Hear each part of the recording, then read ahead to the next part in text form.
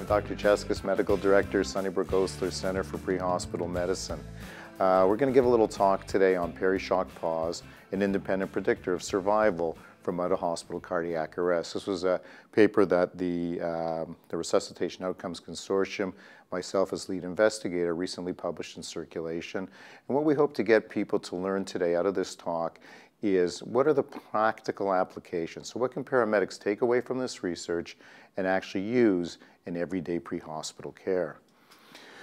Just a little bit of background. So most people may not even understand what a peri-shock pause is. So a peri-shock pause is a pause just prior to and just following defibrillatory shock. So the pre-shock pause occurs before you provide a shock, and the post-shock pause occurs after the shock is delivered.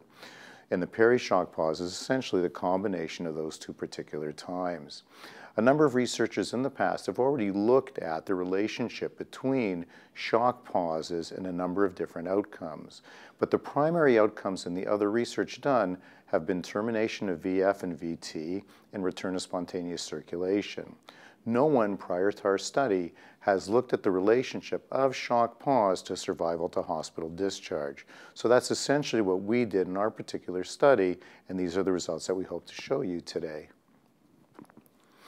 In this diagram that you see here, what you'll notice is a defibrillator tracing showing pictorially what a pre- and post-shock pause is. What you'll see on the bottom is a CPR waveform in the impedance channel. What you'll notice there is a pre-shock pause is a time when CPR stops to shock delivery. The post-shock pause is a time between shock delivery and resumption of CPR. So you can see that in the CPR waveform in this particular diagram. The peri-shock pause is a combination of the two. The background of our study is really to examine the relationship, therefore, between these peri-shock pauses and survival to hospital discharge. Our hypothesis was that longer peri-shock pauses were going to be associated with a lowering in survival to discharge. We really felt, based on the literature out there, that pauses in cardiac arrest resuscitation we know are bad. So pauses in CPR usually relate to poor outcomes. What we were thinking, though, was that the pauses related to actual shock delivery may in fact be the worst sources of danger to the particular patient. So this is why we focused on the peri-shock pause interval. In our study, we included all cardiac arrests from the rock epistry between about approximately 2-year time frame. The patients had to present in VF-VT. They had to have CPR process data for at least one shock. We excluded EMS witnessed arrest and any patients who didn't have survival to outcome data for our particular study. The data collection occurred at 5 sites across North America. Interesting for Vancouver, who are part of the group that I'm doing this little talk for, that they were the largest contributor to the database for a particular trial. From all the data we had, we calculated individual pre- and post-shock pauses from each of the CPR process files. I then independently reviewed a subsection of these trials to ensure accuracy in the recording of the data.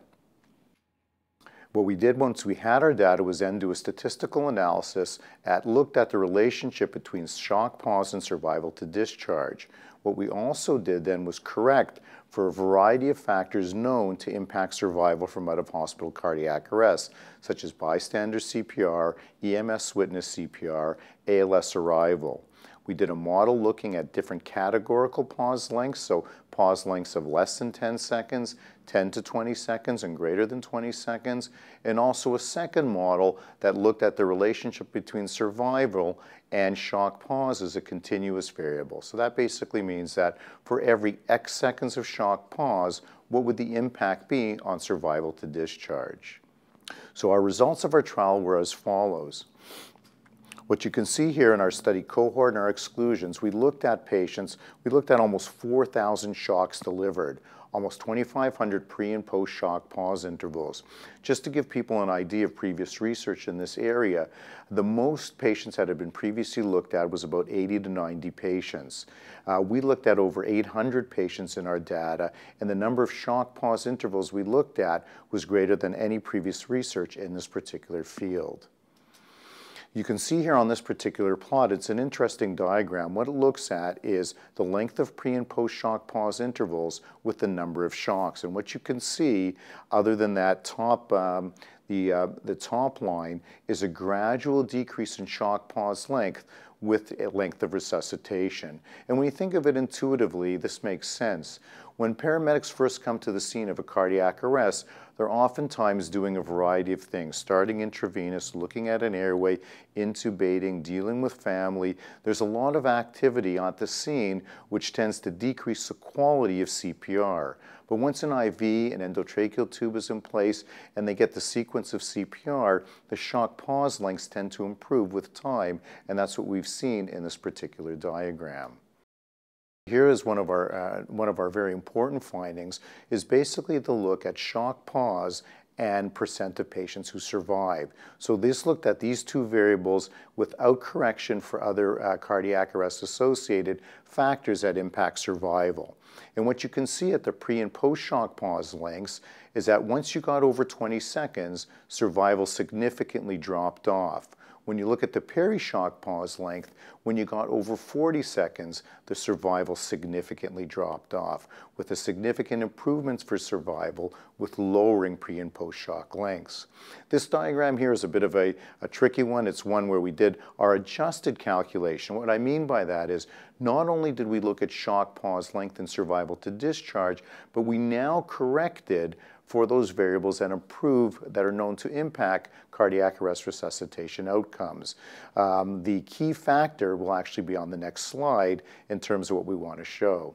The key intervals that we found in our study that were statistically significant were the following. For patients with pre-shock pauses greater than 20 seconds, when compared to pre-shock pause less than 10 seconds, there was a statistically significant decrease in survival to discharge. We as well noticed that for patients with peri-shock pauses greater than 40 seconds when compared to those patients who had peri-shock pauses less than 20 seconds.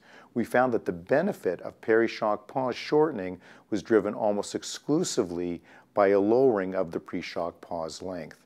Interestingly enough, post-shock pause had no impact whatsoever on survival to hospital discharge in our particular study, and this was quite different from what has been found in previous studies.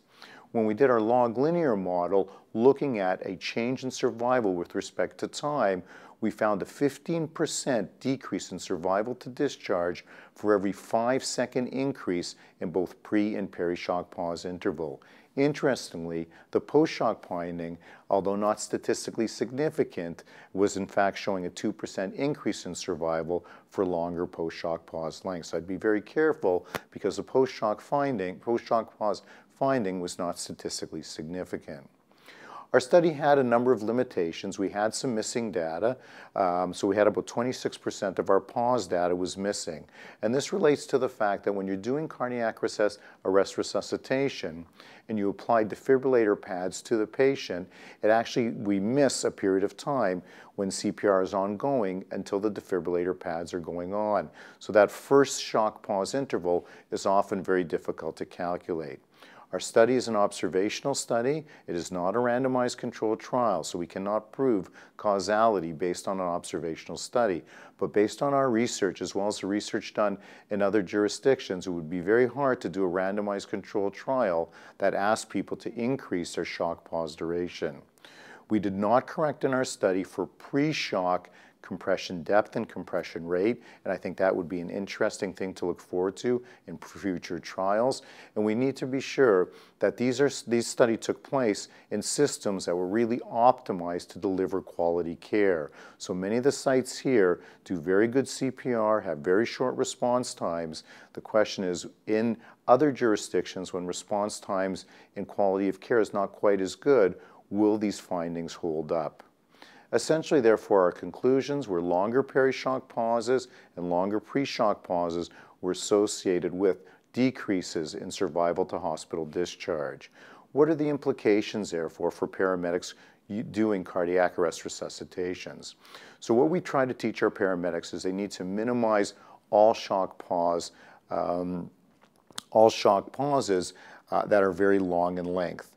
This follows where we want paramedics to minimize interruptions in CPR. But when those interruptions occur around the delivery of shock, I think it can really impact survival to hospital discharge. We try to make paramedics, or now we're trying to have our trained paramedics work in manual mode as opposed to AED mode.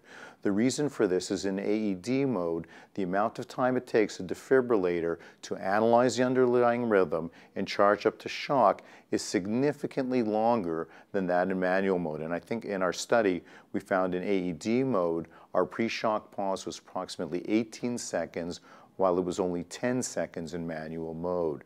So we're trying now to ensure that all trained paramedics work in manual mode to decrease their pre-shock pause. If one needs to work in AED mode, we're trying to stress the concept of compressions during charging.